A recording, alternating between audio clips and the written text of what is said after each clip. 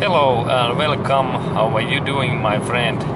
And today I am planning to show you that how to use this BMW cars this cruise control, because this is really excellent system, and I recommend that all other car makers copy that idea, because there is this two-step settings, and that two-step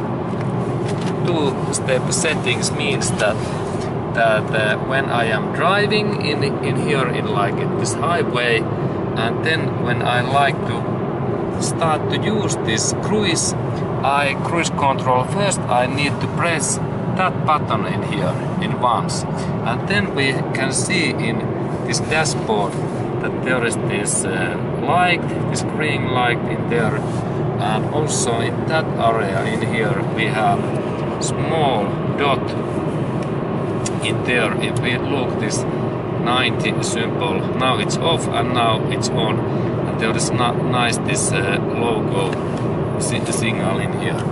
Okay, and then when I am planning to use that cruise control, there is interesting idea that this cruise control goes on, so that I need to press that small switch in here once, and then when I hit that once in that way, in same way there is this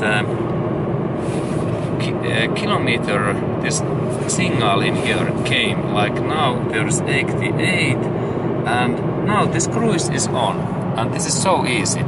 But this is not the everything, because this is like when I hit this only once very carefully, in that way it insert this my cruise on, but then when I do this big jump like in that way, then it jumps in 10 kilometers more speed in here, 10 or down. And this is this idea that when I do big movement it is 10, and only small snap like in 1 millimeter it is only 1 kilometer. Now it's small swap 26, 7, 8, 9, and that way. And then when I like to do big movement, I do in like down this speed, then it is 10 kilometer steps. And this is this idea that this BMW's cruise control works like in big steps. This is small step, very small movement, and then when we need a big step, it is in that way. And this is this BMW cruise most best idea.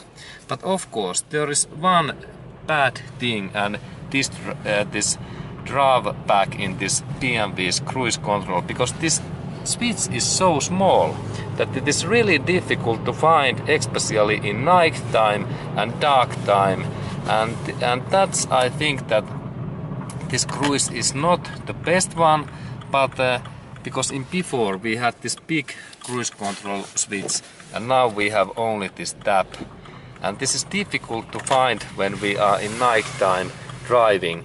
And that's, I think that this BMW's current cruise control is not the excellent, but it is the good one. But this step idea, this is good, and that's I recommend that all other car makers copies this step, that 1 kilometer up, and then when big movement it is 10 kilometer up. Okay, and that kind of information, and thank you for watching, and have a nice day to you.